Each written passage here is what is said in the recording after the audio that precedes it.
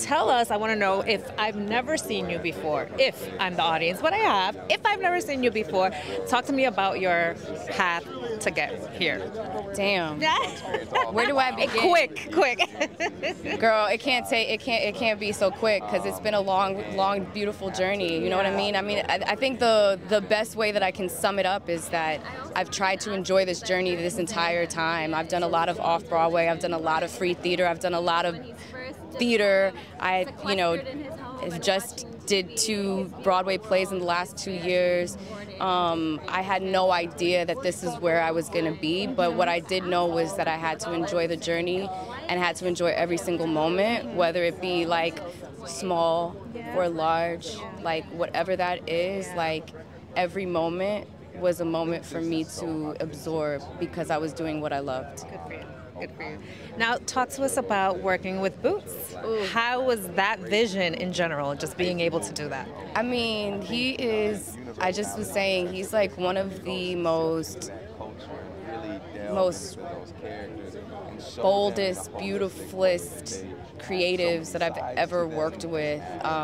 He's an activist, he's a storyteller, he's a musician, he's a filmmaker, among many other things, a dope father. Like, he's just really a special, special guy. And let me tell you, if he wanted to work with me, I'm like, well, for real? You want to work with me, bro? Like, yeah. Wow. I mean, that's an honor in itself. That's so, amazing. I mean, working with him was a dream. Yeah. To be very honest with you, it was an absolute dream. It was something that I had been, meditating on ever since I saw Sorry to Bother You. So this is all like, I'm kind of like, wake me up, pinch me hard, because I don't know where I'm at right now.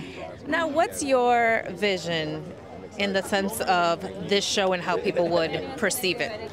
Well, I think this is about the liberation of all oppressed people globally. I think this is about people understanding the way systems work.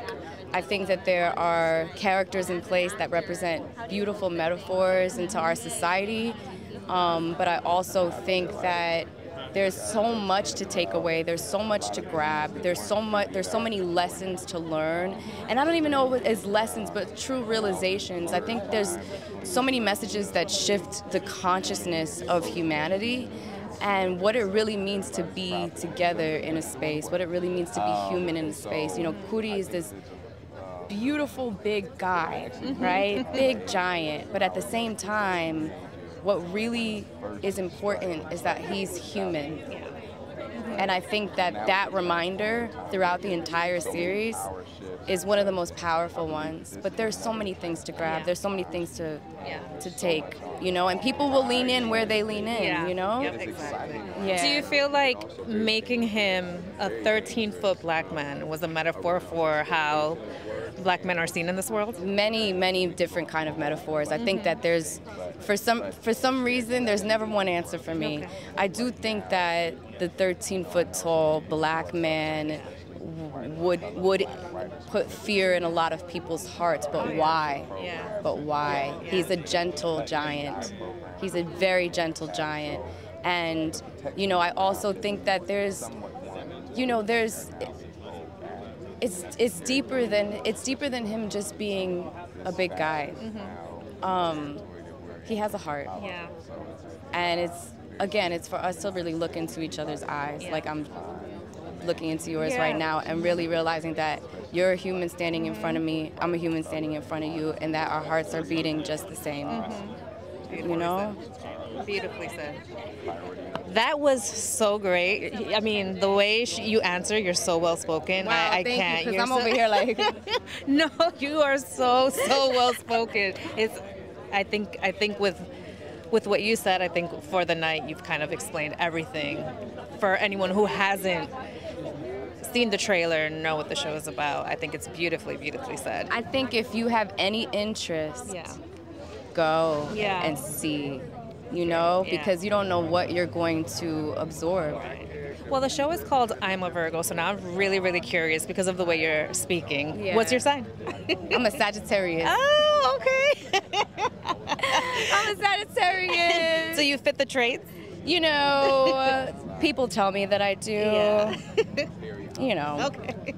Well, no, yeah, I do. I think I do. I think I fit the side. But I do believe in the horoscopes, but I don't know enough about it to really be like, oh, what are you? Yeah. But what are you, though? I'm a Taurus.